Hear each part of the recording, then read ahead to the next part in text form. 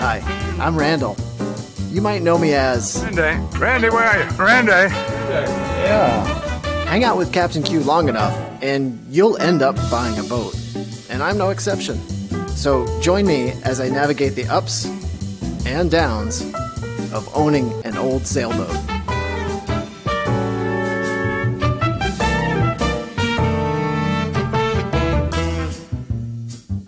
So if you saw my last episode, I somehow fooled the crew at Shannon Boat Company to answer their front door.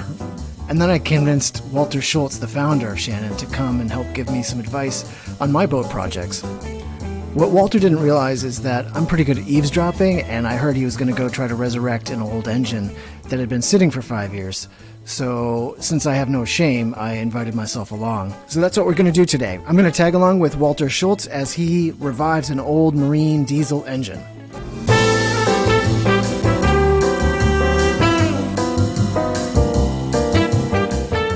There he is. All right. Here's my man. Hey, thanks for letting me tag along here. Good to see you. Thanks for coming. Here's what this is all about. This boat's been sitting here for over 5 years.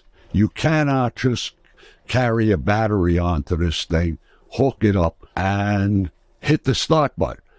Because if you do start the engine, and you really might if you crank it long enough, all right, with these pistons going up and down, and camshafts, and valves, and springs, and all the stuff that's in this motor, all right, is bone dry. There's no oil, no lubricant. You have somebody in a boatyard, slam it with a battery. The engine runs. Great. Meanwhile, you've knocked 5 and maybe 5,000 hours off the engine because all of that metal is tearing against each other. All right. So there's a process. I learned it when I was a kid in boatyards. So what's the cutoff for when this kind of process needs to be done, do you think? Like, is it after 2 years it's been sitting? Is 3. It 3? The old rule was 3. All right, if an engine's been sitting for 3 years, or longer, all right, 3. And is this something, if I don't have a mechanic, can I just do it myself? Yes, yeah, you'll see that, all right? This isn't brain surgery, all right? You need a couple of open-end wrenches, all right, maybe a socket wrench. Mostly what you need is intestinal fortitude, all right? And some religion. Hallelujah. Amen. God bless you. Amen. That you actually can do this. Yeah. It's a logical process. So, yeah, you could step by step. Okay. All right? But you could also show it to your brother-in-law, Harry, all right, who's a car mechanic, all right, and skip getting your hands all dirty and just upload this thing. That's why we're here.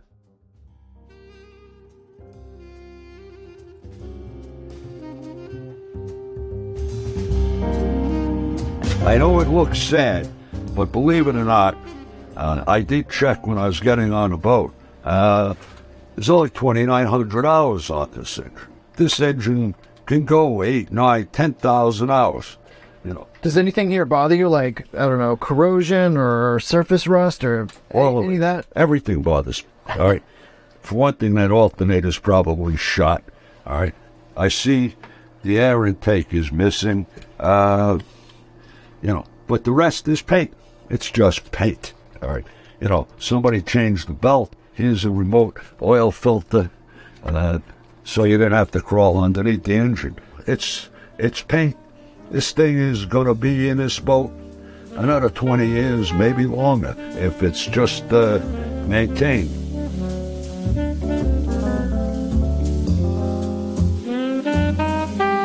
What's the first step? First step is to see if there is any life in this engine, all right? Because who knows, 5 years ago, whenever they dragged this boat up on a beach, they could have brought it up with a blown engine. So, you know, the next test and the most important step maybe in this whole process is the engine seized?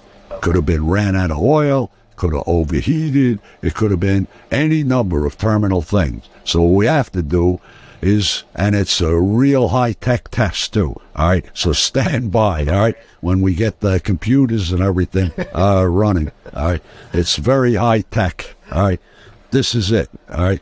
And on the front of all of these engines, now a small engine like this, I can do this by hand with the injectors in. If this was a big 6-cylinder or V8, we'd have to take these injectors out to relieve compression. Yep. All right. So what is this faulting? This goes directly to the crankshaft. Okay. All right. Crankshaft is inside that all the pistons attached to. All right. And this, now you got to brace yourself, and we're going to turn it. There it is, folks. This engine gets to live for another 20 or 30 years. So what happens if you can't get that undone and you bought a boat and you... If you can't do this, what I just did, all right, now I put a little muscle to it, but how much muscle? It's a little bar, all right? It's done. Yeah. You take the socket out, pack up your lunch, and get your stuff, and go find another boat. All right, especially on all 4-cylinder. Now, you see, it didn't take a whole hell of a lot of muscle. You could put a little bit more. Don't stick a big pipe in there. Everything in this engine is going up and down right now. Valves, but that's all we want to do because they're dead dry. There's no lubricant in the top of this engine. While I'm down here, all the oil and everything is sitting right now in the bottom of this engine, oil sump. And in that oil sump is an oil pump, all right? And when the engine's running, the oil comes all the way up, all through here, up into the valves, up into the springs, into the cams, into the pistons. It comes this way, all right? And then circulates back down into the sump, through a filter, and so forth and so forth, all right? But when the engine is shut off, everything drains down. So now we have an engine 3-5 years sitting here. There's no lubricant here anywhere. It's steel on steel. Who knows when this oil was changed before they pulled the boat out? The oil's like mud, all right? You know, so what we're going to do is where's my jug of mystery oil here? This stuff has been around. I think Henry Ford used this in 1908, all right? I have no idea what the mystery is, all right? All I know is this used to be in a tin can, and probably before that it was in a glass jug. This stuff has been around like forever, all right? And what it is, it's just very thin oil with some other mystery. I don't know. Some magic in there? All right. Is this a good thing to keep on your boat? Do you need it? Only if you want to get your fingernails dirty. All right. All right. You know, we're going to put about a half a quart of this in the oil fill right here. All right. You know, and let it drain down. But we're going to have to take this off too. This valve cover. The object here is to extend or save the useful life of this engine after it's been stuck sitting here for 5 years. So next step, I'm going to take this off, and we're going to lubricate this engine from top down, and then we're going to try to start it.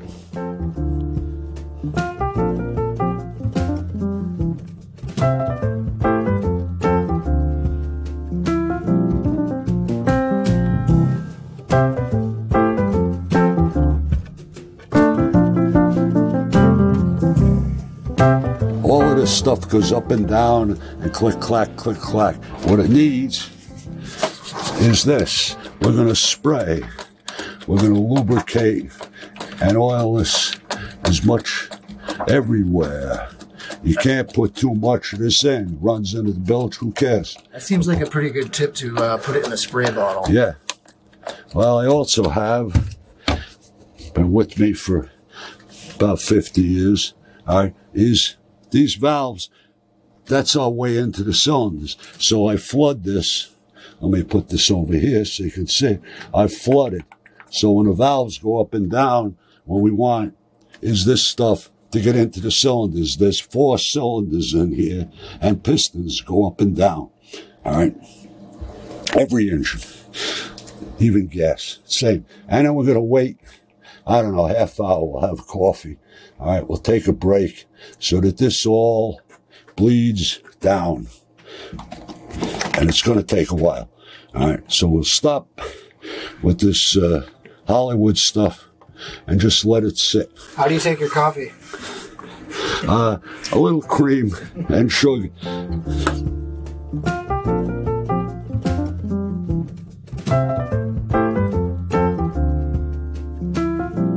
Next step, we're back from break. The coffee sucked. All right. I noticed you put the cover back on. You know, yeah. All right. We willed this back on, you know, and I was able to get it on and off without tearing up the gasket. But I haven't brought a spare gasket with us for this engine, and you just order it. Is that a common problem where you might have the gasket kind of fused? Yeah, if you have cap? to. You know, it's sunspots, El Nino. You never know. A boat engine that's just a year old and in service, you try to get this off, you tear up the gasket. All right. We didn't tear up the gasket, amazingly enough. Here's the dipstick, and we're going to check, all right, how our drainage is going. All right. And if we put the camera on here, all right, that's the high mark. Terrible dipstick. But what I want to see, all right, is how my mystery oil, all right, is it reached there yet? And you can smell it. Actually, I can smell it. We've got enough oil in this engine right now to start it, all right? And yeah, it's, we're almost there. A few more minutes. We'll put this back. You don't want this to be bone dry, but, and what does the mystery oil smell like? It smells different from your regular... Yeah, you know, you'd have to have, it's one of those smell test things. You'd have to have a quart oil next to you. All right. Most of all, you see how loose it is. All right. Yeah. So the next step is follow the logic. There is a logic to this, every machine. And this one's very simple logic. This is a fuel filter. It's a Raycor. All right, and it's hooked to a tank that I'm standing over.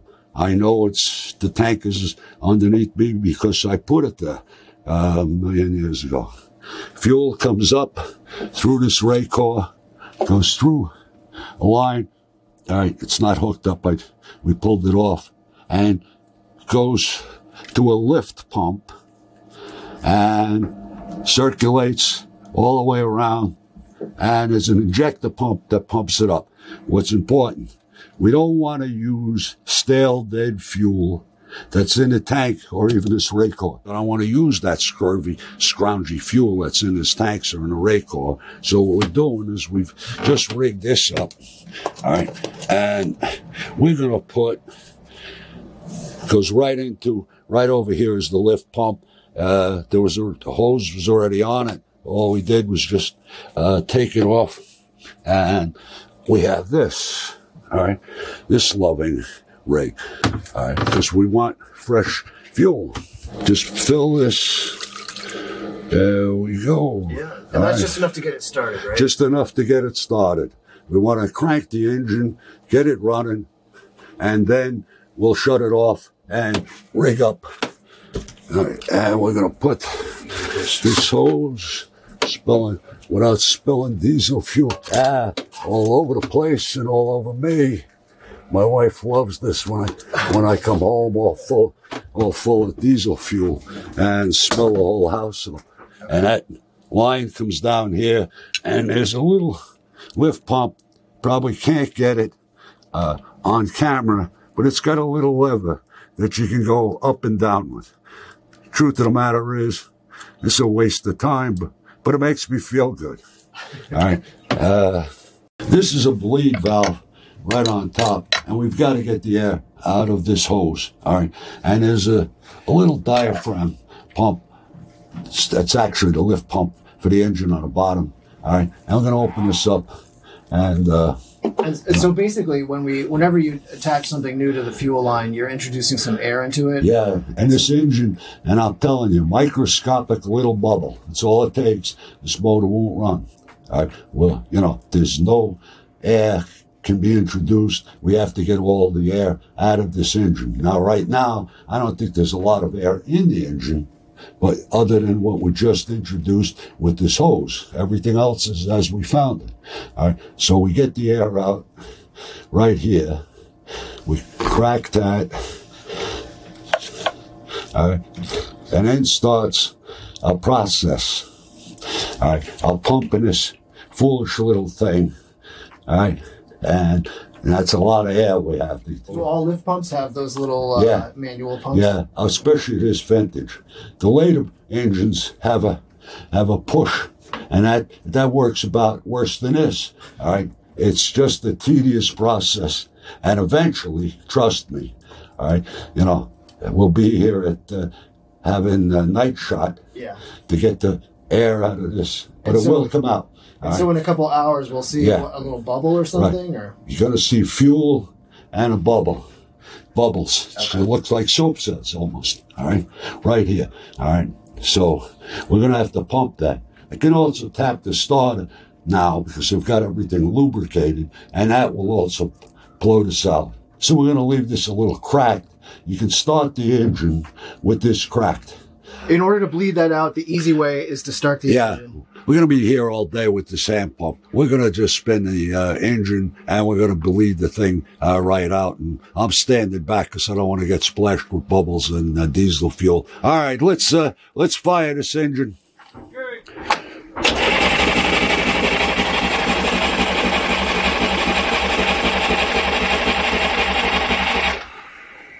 There we go. That looks pretty good. Pretty good. All right. And what I'm going to do now, as soon as I find a wrench, is I'm going to tighten this up. It's not just closing the bleeder valve? Yeah, I'm closing the bleeder valve now. We got all that, as you can see. I don't know if the camera picks it up. We got all fuel all over the goddamn place. It all went down in a bilge. And who cares? And what I'm doing, we're done with that. Now, is it going to start? That's the million-dollar question. Not too tight right there, because we might have to open this up. If we hear the engine stuttering, we may have to open this up and let some air out that we didn't get out. The air will come out right there. All right, we've got everything tied up, and how about raw water? All right, that's good question. What we did was right here. We're using the garden hose. This is the raw water intake. There's a seacock right down here, all right, that we'll get a shot of. And the water gets picked up, seawater comes up into this, all right, hose goes over, all right, and it goes right to here, all right, you follow the hose, all right. In here is a little impeller that spins. So right now we don't care about overheating. We're only going to run this engine for about a minute, 30 seconds. But the water comes in here. All right, we're going to check this, see what we have. We use very scientific. Guess what? We need a jug. We're going to have to put some more antifreeze in here. All right, hold on. There it is. All right. All topped off? All topped off. We actually don't need this at this moment. This impeller here, I want to make sure it's wet when we start the engine. So with that, all right, I know that this is good. I already checked it. All right, we got most of the air out. And then comes the loving question is, will this engine start for me today? The magic moment. All right. I got a man, one of my men, Tom Quinlan, he's out in the cockpit. We're ready to go. Now, this is a little tricky. You want to be a little careful with this, all right? Because you want to, before you do this, you want to make sure that there is a manual, not a push-button solenoid thing, all right, way to shut this engine off. Because if it gets going, all right, and it's going and going, and we can't shut it off, that's not the time to be thinking about it. So what we did is this boat, because the Genie's And the miracle of the guy that designed this thing, he put a manual shut-off out there in the cockpit. So we have a manual shut-off. Tom's controlling that just in case. All right, we don't want to depend on a stupid solenoid. So we're going to start this, maybe. All right, and we may be here tomorrow. Clear.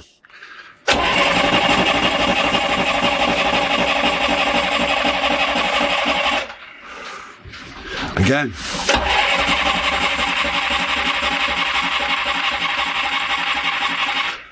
Kidding me?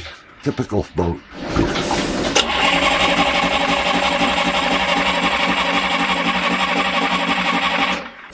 Come on, give me a break. So the next logical step is to bleed it more? That's all you can do. Yeah. All right. You know, it won't start if there's just a tiny air bubble. All right. So I thought we got all the air out, but we didn't. All right. So now we go to plan B. Here's another scientific piece of elaborate thing. We're using a bottle cap. All right. This is off my squeeze bottle, Marvel Mystery Oil. And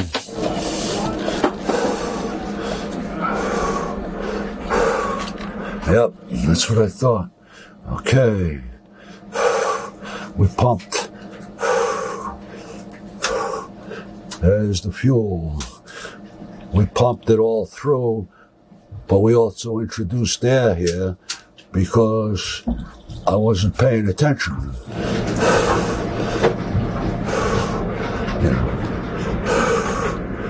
Seems awfully thirsty. Too thirsty. I'll have to check all the fittings. You know, one of these, you shouldn't no way be putting this much fuel in. But it's a boat. Obviously, we're picking up air somewhere, and if we're seeing it here, you know, it's probably in this line. We've got this crazy line with all these clamps and everything. All right, so I'm going to start right here, and I'm going to go around and tighten the clamps up. All right, you know, and yeah, see this clamp, just not tight. All right, that's it. Okay. And if you crank the engine, will the fuel come out of the little mini funnel? Well, I'm hoping bubbles come out of it. Okay. I'm looking for bubbles. All right, Thomas.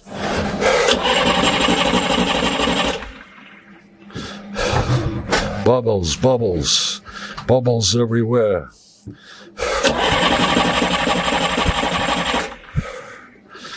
I gotta top that off. There's air. Well, I don't know what else is not tight or what's leaking. All right, Tom, go ahead.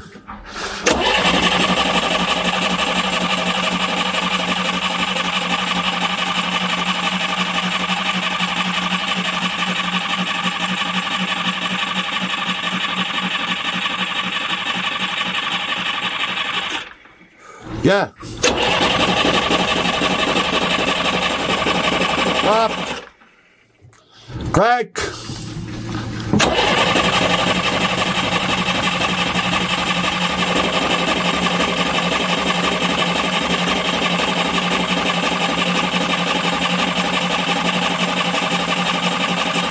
Up. The son of a...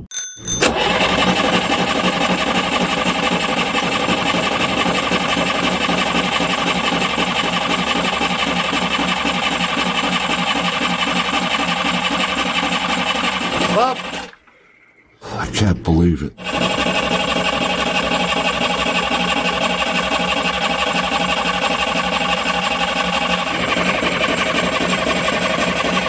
You have got to be kidding me. Yeah, nothing but air. Go. Up.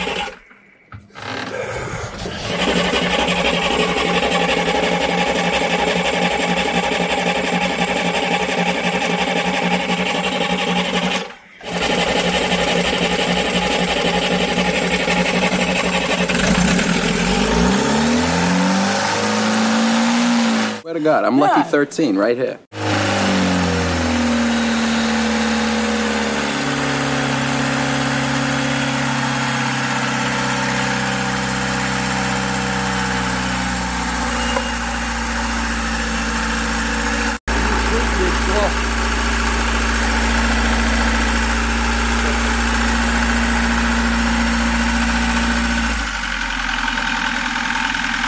Well, there it is, folks. I don't know if you can hear me or not, but it's time for lunch. It's time for lunch. All right.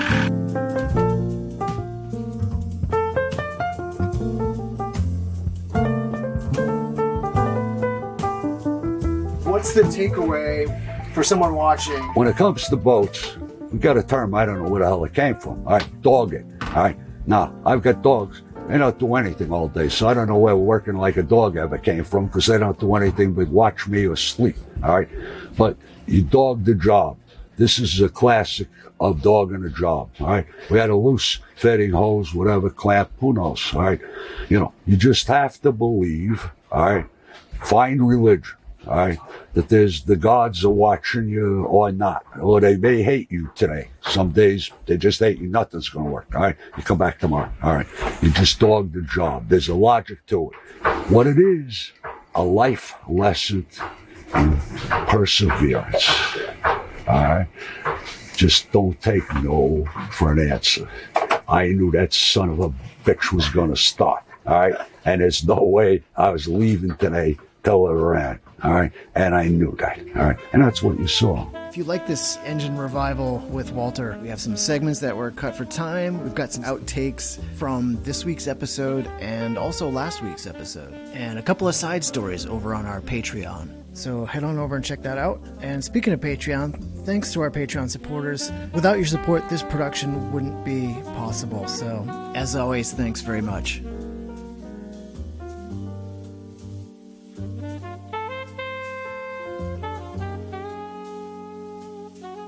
I want to give a special thanks to Walter for taking the time out of his busy schedule. I want to thank Bill and Rhett and Tom and Kevin and the rest of the crew at Shannon Yachts for welcoming me as a rookie onto the scene. And yeah, every one of those guys is left-handed.